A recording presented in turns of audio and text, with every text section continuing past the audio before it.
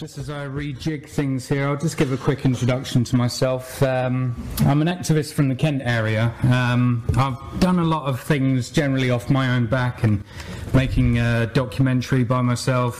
Yeah, I've done a lot of podcasts and short films. Okay, so everybody that's awake, raise your hand and say yes. Yes. Good afternoon and welcome to your 20 minutes to turn the worm entitled Activation Energy, thoughts on igniting personal and social change. Now, when you heard this title, did you think of this? Or how about this? Instead, activation energy is a chemistry term, meaning the minimum energy required to start a chemical reaction. I'm using the psychology definition, which means the motivational force necessary to overcome psychological resistance and take action. So you'll notice this presentation is largely about a phenomenon that occurs inside of only a few seconds. But as we go deeper, you will see why these few seconds are so pivotal to shaping our success. So why is motivation relevant to the task of improving the world? Because everybody wants change, but far fewer people want to change. It's like most people want to be physically and medically fit, but far fewer people want to actually do the exercise and change your nutrition to be in that state of fitness. So say for instance, you're lying in bed in the morning, and it's way too comfy to move. And so you really need a tea or coffee to get you started for the day, but you cannot be hassled with what's physically necessary to get up and make it. How many of you can empathise? Yeah? You associate a greater degree of discomfort to getting up out of that bed and a greater degree of comfort to staying in that warm bed. So you stay put and go without. Unless you have someone you can barge out of bed to make it for you. It's understandable why there's resistance to the idea of advocating a brand new socio-economic system. It goes against the grain. Human beings find it easier to not only go along with what everyone else is doing, but also what the economic system demands of us in order to survive.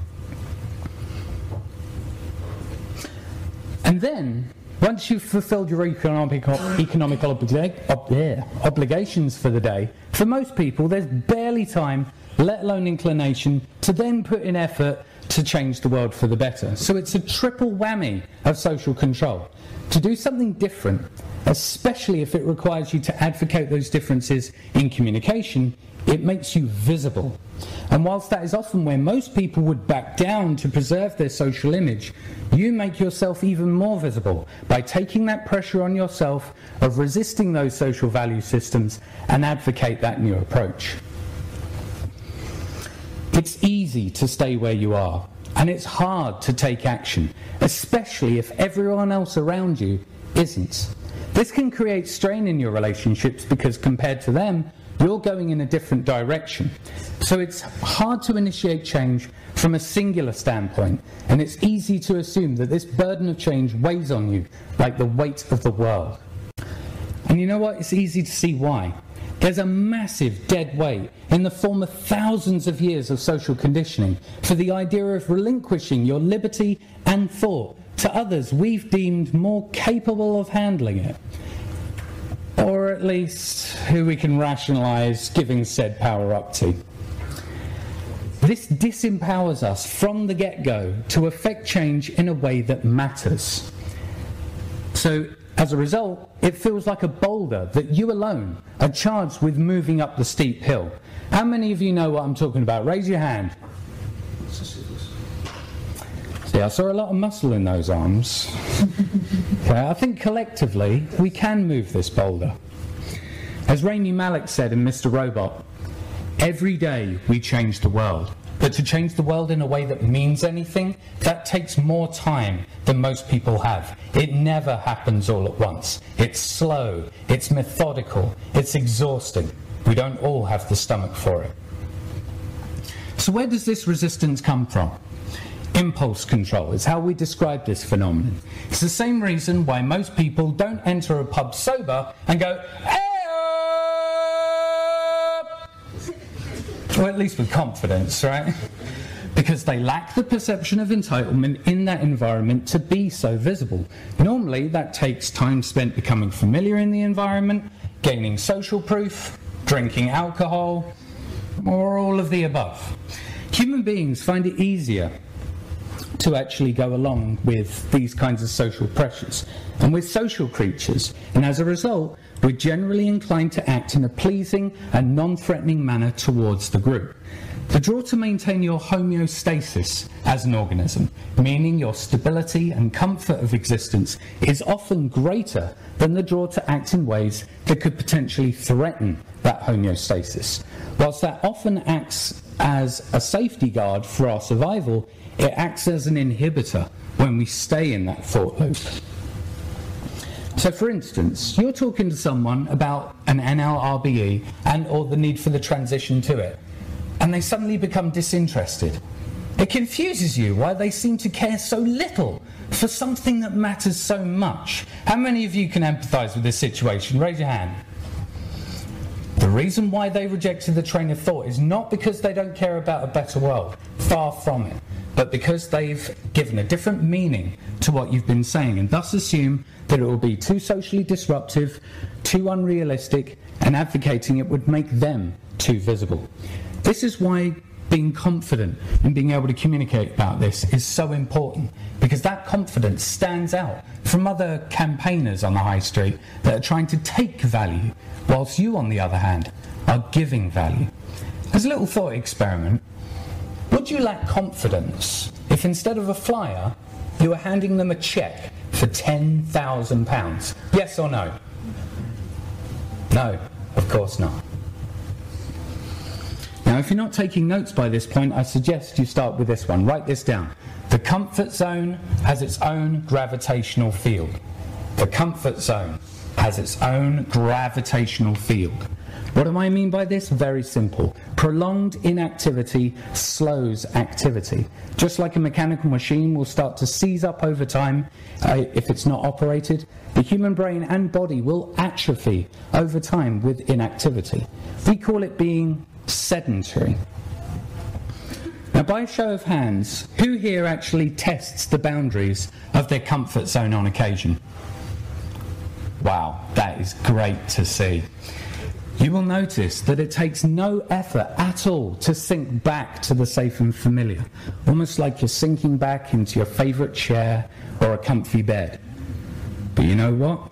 Most people spend the majority of their lives right there, staying where it's comfortable and unchallenging. So, repeated experiences of stretching, as it's called, will first acquaint you with how it feels to overcome that initial resistance, and second, it will actually expand your comfort zone. This gives us the momentum we need to keep escaping the gravity well of the comfort zone and out to the stars. In this respect, we're kind of like sharks. To ensure they don't drown, their gill direction and physiology demands their constant forward movement. This is actually what Peter Joseph originally had in mind for Zeitgeist Moving Forward, so don't tell anyone. Well, from one colossal beast to another. 4 or 5 moments, that's all it takes to be a hero.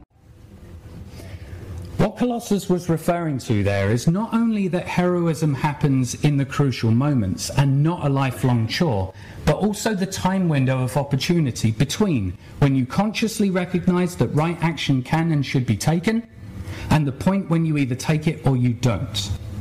If your mind has built up a sufficiently high blockade of excuses, then the chances of overcoming them and taking right action, at least with confidence, is less likely. If action is taken inside this window, however, then you are far more likely to overcome the resistance before it grows too high. Think of it like a video game character jumping over a raising wall. As you either approach it, you either jump over it, or you collide with it. But the thing is, even if you collide with it, that doesn't mean that scaling the wall is impossible, but it just means you now have a climb instead of a hurdle, and it's easier to rationalise why it's not worth it. So how can we ensure that we can keep scaling these walls? By using a very simple principle. Act at such a speed that that it overwhelms and preempts the thinking mind. Act at such a speed that it overwhelms and preempts the thinking mind. Your brain can actually become an enemy of taking action by automatically generating excuses and reasons not to act. And it can dig its heels in and become like a stubborn horse. So act before it's collected enough dead weight. When you're in the crucial moment, take right action before your brain gives up on the journey. It's never going to feel like the right moment. It's always going to feel awkward when you start off. But when you take right action, you can start gaining momentum. Now here we will explore 3 links in a causal chain of decisions: focus, meaning, and decision. Starting off with focus. If you view the world through the lens of problems and crises, is it any wonder that you start feeling helpless? And even if you were to advocate a better world from that blueprint, then what kind of place is that coming from emotionally? You know, I used to see this one guy on Maidstone High Street whenever I was out on the megaphone or giving free hugs. He'd come up to me and he'd start complaining about these wide array of problems and social problems and conspiracies.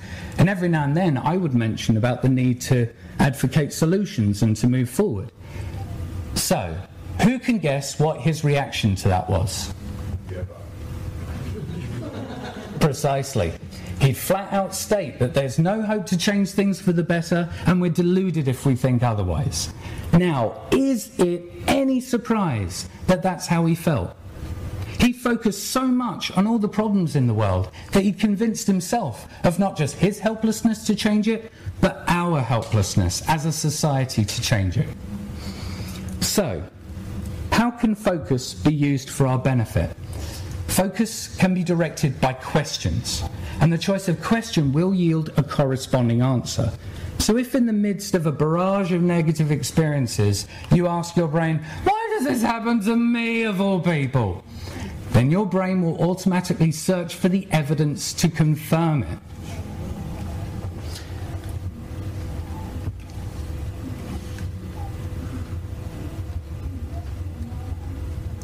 Now, who here remembers being in an argument with someone for so long that the goal had become lost and it descended into point scoring? Who can remember being there? Yeah? The way to get things back on track is to interrupt your own thought pattern with a helpful question like, what am I trying to achieve here? Or, how can I resolve this issue? So, ask an empowering, productive question, and your brain will instead search for all the relevant tools you have to solve the problem. Moving on to the next link in the chain, meaning. Given what you're focusing on, the brain wishes to discover meaning in what's being observed. The world doesn't make sense to us without assigned interpretation. Meaning meets the human need of certainty, that there's some explanation for things. Most of the time, this comes in the form of the subconscious questions, how is this relevant to me? And what does it say about where I am and what I'm experiencing? And it's understandable that through time that we all too often assign a far more pessimistic meaning to the events we experience. In our evolutionary history, it was actually safer and better to assume the worst. To assume that that rustling in the bushes was a tiger that was going to eat you. Whether you were wrong or right, you still survived. And thus, so did this tendency. The problem is, when we apply this tendency to modern life, things appear beyond our control, too depressing, and thus we feel we can't be expected to change it. Like Hugh Laurie's character Nix from the film Tomorrowland explains about why humanity chose to embrace a future of destruction, because that future doesn't ask anything of you today. So how can meaning be used more intelligently? By assigning far more optimistic and realistic explanations, even to swap out for a negative meaning that we've already assigned. This is known in psychology as reframing. Coming back to the guy from Maidstone, the meaning he gave was that we're all doomed. Whereas the meaning I would give is that these problems require a solution to be sought. When you put the data acquired by your focus through the filter of meaning, you then move on to the next link in the chain. Decision. This is the mainspring of what shapes your life. And each of these links are actually decisions as well. To decide is to affect the trajectory of your life. Like a video game that takes a different path depending on the choices you make at certain crucial points, our life stories, even our own bodies, are habitually shaped by our decisions. For instance, consistently deciding to eat healthily is going to positively affect your body and brain, and vice versa. Your decided action sets new causality into motion, and it forms the beaten paths of your behaviour. Repeat a decision often enough, and you create a new norm based on that your brain will recognise as change. You will realise that that is you now, a person who behaves and is differently than before. Coming back to the guy from Maidstone, the decision he made was to withdraw from society. You can get rid of his TV and perpetually complain about problems. Whereas the decision I made was to get involved with the advocacy of solutions. So, the decisions we make need to be the right ones, the ones that provably make progress towards your goals. This is also where the scientific method comes in, to arrive at these decisions. So, to help you move forward, here's a list of 5 suggested key action points. Arrive at a decision to do something on this list. Number 1, place your alarm away from the bed. No snooze. This will both physically force you out of bed to deactivate it, and it will normalise you to starting off your day with action. And so the task is to sustain the premise of that action henceforth. Number 2, I will embark on a 7-day positivity challenge. I will embark on a 7-day positivity challenge. What this is a practice of spending 7 days, or as long as you can sustain it, choosing to respond to life with positive thoughts and reframing any negative thought as a positive. By all accounts, in this culture, you will still have negative thoughts. That's completely understandable. But the idea here is never to dwell on them. Make the commitment to do this. Number 3, use anxiety as a signal to take right action. Use anxiety as a signal to take right action. Years ago, I used to get so anxious about street activism that I'd be sat on the bus going into the high street to go on the megaphone, and I'd be sat on the bus and I would have literal stomach pains. I was so uncomfortable about the fact that I was going to do something which opposes the status quo and possibly garners negative attention and possibly physical violence, that my anxiety manifested as physical pain. When you feel anxiety, all that's happening is that your conscious mind recognizes that you're entering a moment that matters. Anxiety is not supposed to shut us down. It's supposed to spur us on. So, next time you feel anxiety, try not to allow it to cripple you into inaction, but use it to actually motivate you. Here's a little reframe. Next time you feel anxiety, hear yourself saying, "My spider sense is tingling." There's a great reframe for you. Number 4, perform daily affirmations. Perform daily affirmations. An affirmation is a regularly recited statement of something positive that you already are or on the path towards internalizing. Words, especially when spoken with emphasis and repetition, are a hypnosis. Some people even do these in the bathroom mirror. We can positively affect and fortify our confidence by the recitation of affirmations. The best way, one of the best ways, to believe good things about yourself is to be honest in admitting the best parts of yourself. Number 5, take and hold responsibility. Take and hold responsibility. Responsibility merely means the ability to respond. And what kind of responses are you giving out to the world? Next time you find yourself emotionally reacting to a situation, take a step back and say to yourself, I am responsible. I am responsible. This prompts a conscious recognition that not only are you responsible for your own input, including how you emotionally react to stimuli, but also the fact that you have the ability and opportunity to affect the world positively. The fact that you will still do that, despite the fact that most people don't, is evidence of your humanity. Spread your humanity to save humanity. And I'll close this presentation with an insight from a young lady who knew starkly the plight of humanity, even through military occupation and targeted genocide. How wonderful it is that nobody need wait a single moment before starting to improve the world. So everybody that's motivated to improve this world now, say yes! Yes! So let's do it! Thank you.